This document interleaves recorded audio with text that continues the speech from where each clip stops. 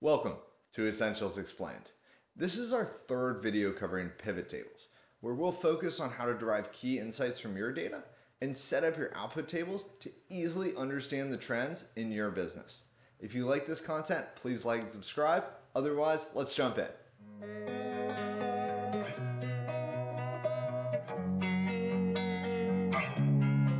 So the first thing I'm going to do here is I'm actually going to add another column called year to date. And so what this will do is tell me whether or not it is within the year to date period I have of 2022 or an equivalent year. So if I use an if statement and say if month of date is less than 9, so within August or earlier, I'm going to say that is year to date. Otherwise, let's leave this blank. And if we fill this down, and let's do a quick look to make sure all of these are year to date. And then it becomes blank on August 31st. Great. And so, again, doesn't work. And then January 1st is year to date. That seems to be pulling in correctly. I'm just going to make this a different color so I know that it's a calculated field and not a lookup. And the table starts summarizing our data. So good rule of thumb is always start at your highest level and then dig deeper where you need to. So let's start at our highest level product category. So I'm going to drag date into columns. I'm going to drag my price bucket onto my rows, and then my pink color underneath, I'm going to drag my revenue into my values section. I'm going to redesign my pivot table to make it how I want. So again, I like subtotals at the bottom of the group. I'm going to insert a blank line.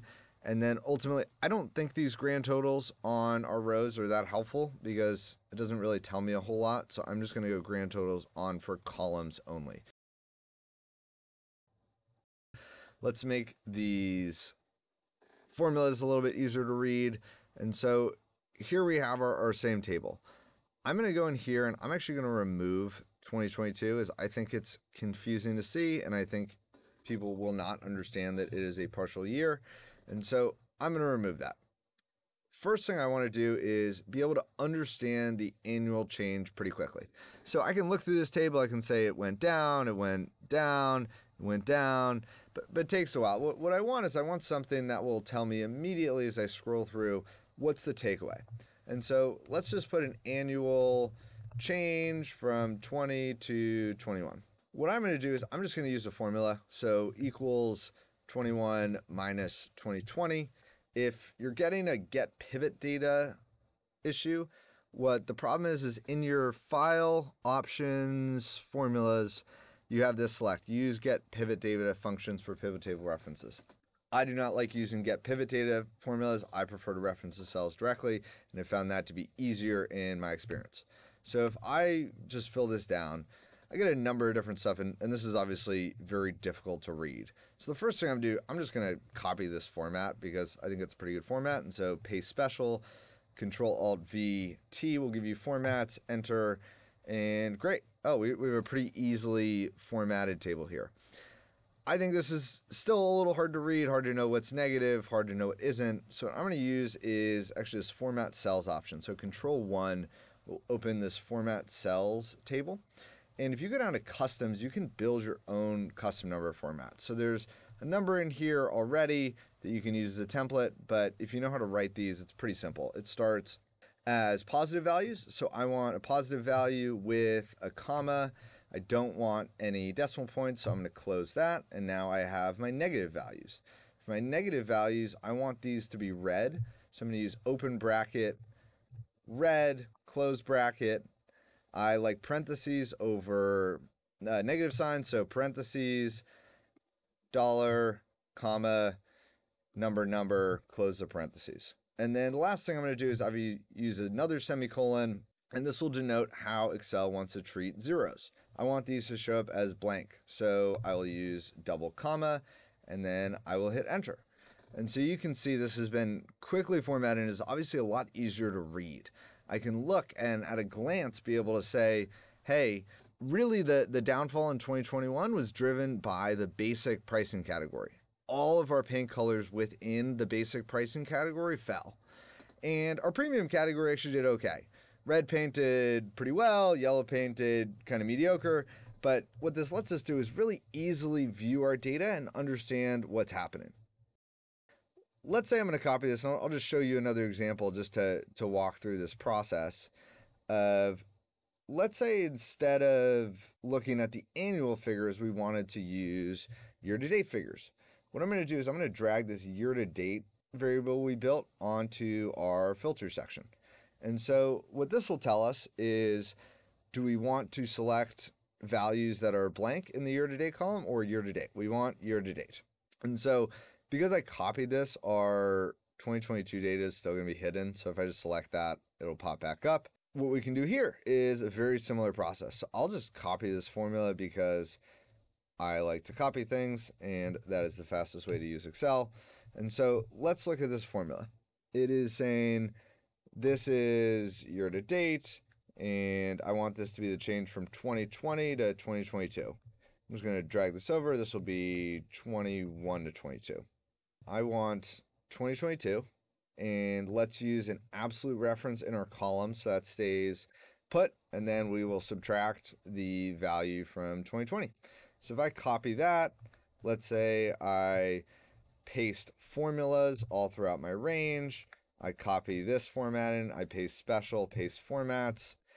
What I can see, and let's do a quick check, make sure that's working correctly, that looks good. I can pretty easily view my data on a year-to-date basis as well.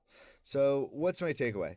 From 2020 to 2022, we're doing pretty well, right? A lot different than viewing it in an annualized view.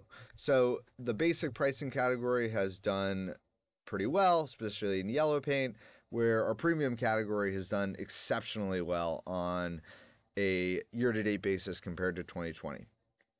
Looking at 2021, you can see we had a slight regression in the premium pricing category, but again, 2021 had so much growth that it might be difficult to understand exactly what's driving this.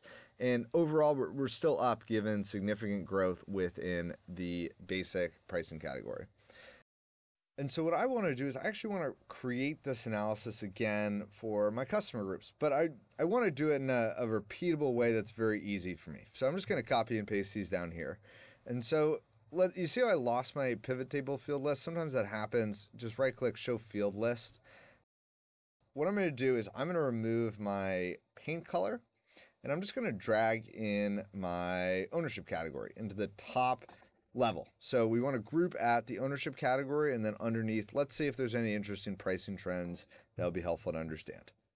So first thing I want to do is I want to double check that my change column is set up correctly. That is working. So if I drag this all the way down, it just fills down, keeps working. And so if I let's just grab this format, copy, paste special formats, it'll give me all the formatting from this row, right? Which isn't exactly what we want because we want to keep this number format we built up here. So if I click on this cell and use Control-1, it'll pull up this Format Cells option, and I can pretty easily copy this number format we wrote. And so if I go down here, select these cells, Control-1, go to Custom, I can just paste that in, and we get the same exact number format we had up here. What you can see is, what's your takeaway? Your takeaway is the corporate group did pretty well in 2021 where your franchisees really struggled. You had pretty significant losses in both your small and large franchisees where your corporate group grew. Let's look at it on a year-to-date basis. So again, I'm going to remove this paint color, and then I'm going to drag in the ownership category to my top level grouping. Let me check these formulas. Looks like that is working correctly. Everything pulled down well. So I just need to copy this and fill it down.